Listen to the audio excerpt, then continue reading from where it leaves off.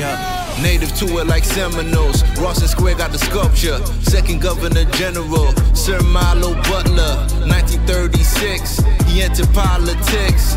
Minister of Health and Welfare, Labor and the Fisheries. Agriculture too, became quite the powerful dude. Attended George Washington, that's a Florida school. At 17, he started his own grocery store.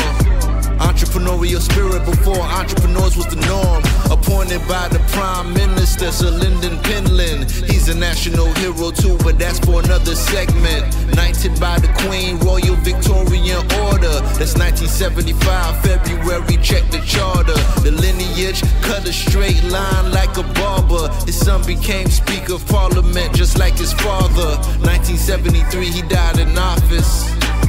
Never sold the people out for profits. Yeah, political scandals never fought for their schemes. Can't play in the